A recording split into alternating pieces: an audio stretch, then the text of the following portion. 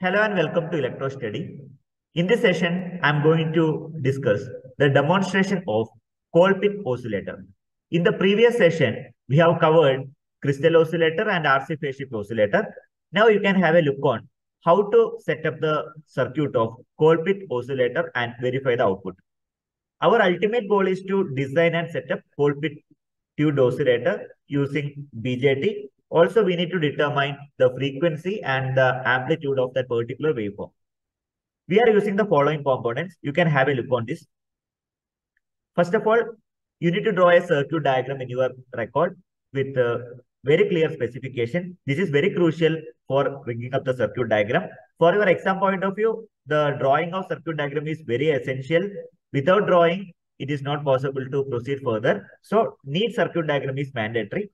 As you can see, the expected waveform. This is your expected waveform. Yeah.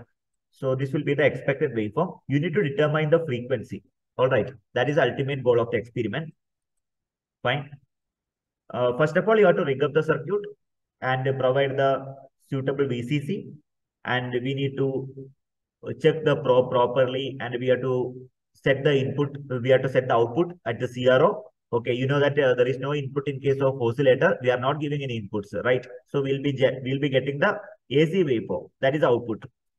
Then you need to consider the feedback resistor. Using the feedback resistor, you can check whether the output is varying or not. Now I am going to show you the demonstration. Fine. So let us have a look on that. Now we would like to show you the demonstration of Colpitts oscillator. So what are the components required?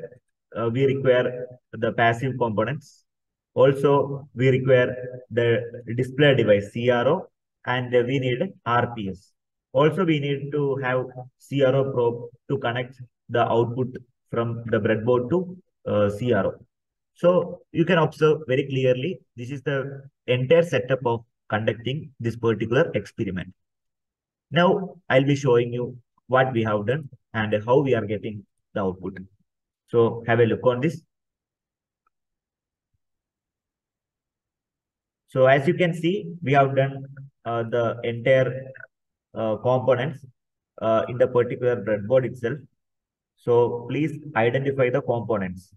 So you can see we require the transistor at the beginning. So initially the transistor you have to connect. You have to identify the collector, emitter, and base. Okay. So that we already explained how to check the components or how to identify the terminals of the transistor. That is an important part. Next, we require an inductor. So you can see the inductor. Okay, inductor is already placed over there. Okay, you need to have the inductor. Then we require the capacitor. Fine. Then resistor elements. You check the circuit diagram, understand the circuit diagram very clearly, collect all the components and rig up accordingly. So whenever you are connecting, this is called electrolytic capacitor. Okay, this is your electrolytic capacitor. Electrolytic capacitor. So whenever you are connecting the electrolytic capacitor, you have to see the positive and negative terminal. They have mentioned clearly which is positive, which is negative very clearly. If I talk about the ceramic, whatever I have mentioned the capacitor, that is the ceramic capacitor. Okay. Ceramic capacitor. In case of ceramic capacitor, no need to worry about positive and negative. Wherever you want, you can connect. You can use the two leads anywhere, with irrespective or regardless of polarity. So that is another important point. Even resistor also polarity doesn't matter. Don't get confused regarding that. So you have to rig up the connection properly. Fine. Then you have to connect the output to the CRO. Fine. Then you need to provide the biasing voltage from the regulated DC power supply. Biasing voltage will be given as 10 volt that you have to set. It will be DC only. Yes. So this is your entire circuit. So like this, you can go ahead. Check the connection properly. It should be optimized. So don't make the connection too bulkier. And you need to identify the ground and VCC very clearly. For example, you can check it up. I'll show you. I'll give you one shortcut. So the first point is considered as VCC. Let us make plus sign. The second point is considered as ground, that is negative, second row. All right. Similarly, the first row is considered as VCC. The second row is considered as ground at the lower segment. Do one thing. You try to interconnect the negative and the negative which is available in the lower segment. Connect each other. We have done the same manner. Look at this. The black wire. Moreover, the VCC, positive terminal. So positive terminal has to be connected to each other. Please refer here. So here we have done one positive that is directly given to where the positive terminal. So positive and positive should be connected to each other. That you need to practice. Therefore, here also, anywhere you can consider positive, negative. This will be positive, negative. Plus stand for VCC, minus stand for ground. Understood, no? So like that, you can interconnect each other. So there won't be any confusion. Fine, no? So this practice you can do every time, and you can make the connection continuous without any confusion. You can go ahead. Otherwise, still people will get confused, which is VCC, which is ground. This is one of the shortcut which I would like to recommend for everybody.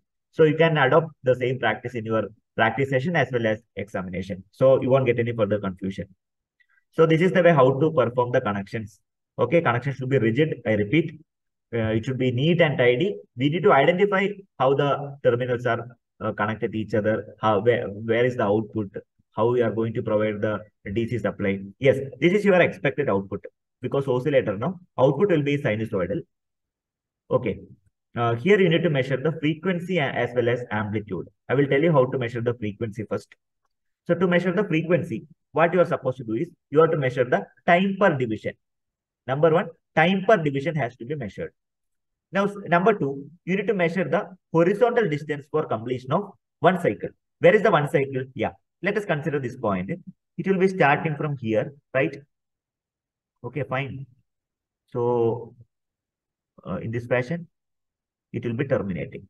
So, what I require is, I require the horizontal distance. It will be almost 1.4. You can measure. Okay, one complete box should be 1 only, then 1.2, 1.4, 1.4. This 1.4 should be multiplied with the time per division.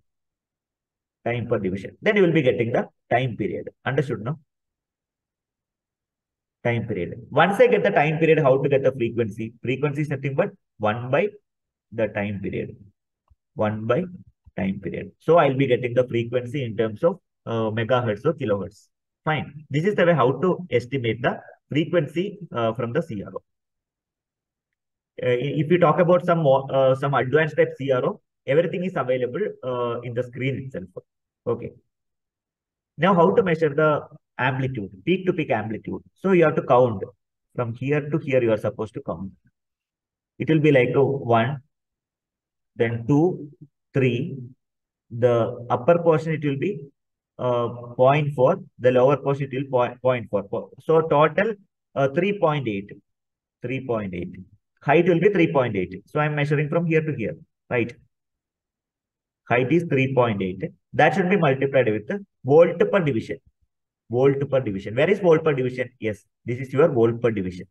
Okay. It may be in terms of 0.2, but identified volt per division. This will be the total voltage peak to peak. Peak to peak voltage. I can write a V peak to peak.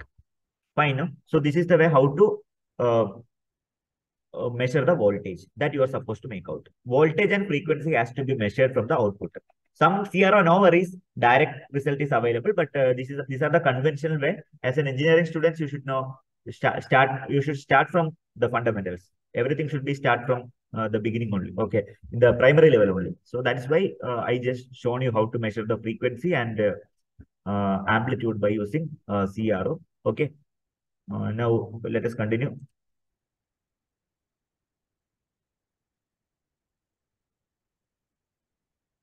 So we have to draw the waveform in your record book also. This is your expected output. So you need to know these fundamentals to make the final, to write the final result. Okay.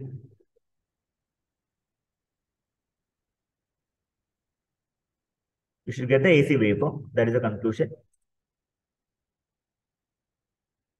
So remember how to measure the frequency and amplitude. That's all.